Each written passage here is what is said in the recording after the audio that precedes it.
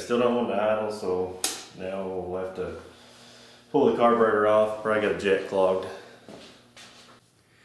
Okay, to pull this carburetor off, this air box needs to be scooted back. Okay, this 10mm bolt's got to come off to allow that air box to slide back.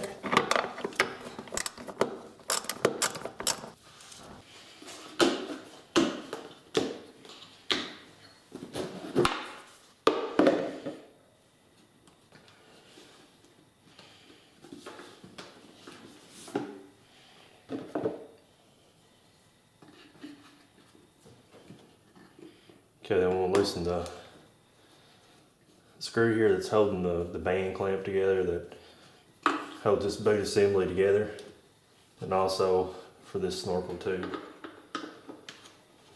Phillips screwdriver.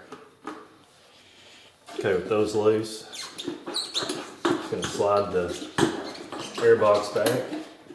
Okay, now we're going to have to remove the fuel line, throttle cable, and choke cable from the carburetor.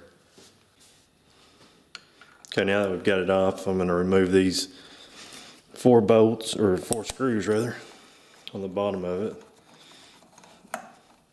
You know, the most difficult part about this, and time consuming, is just getting the carburetor off.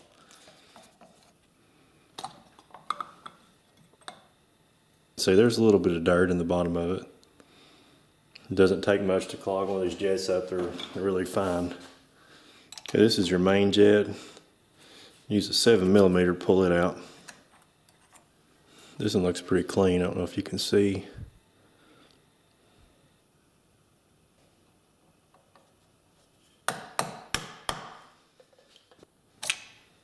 Okay, pull that pin out.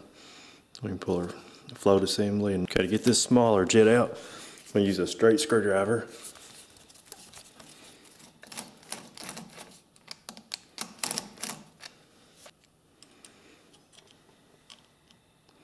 See, there's some corrosion there around it.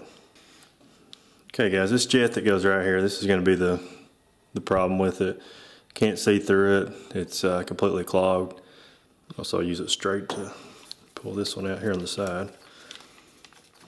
Vise and spray carburetor cleaner through all the passages on here.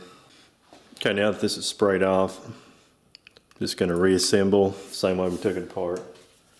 Okay, just got the car put back on, started it up.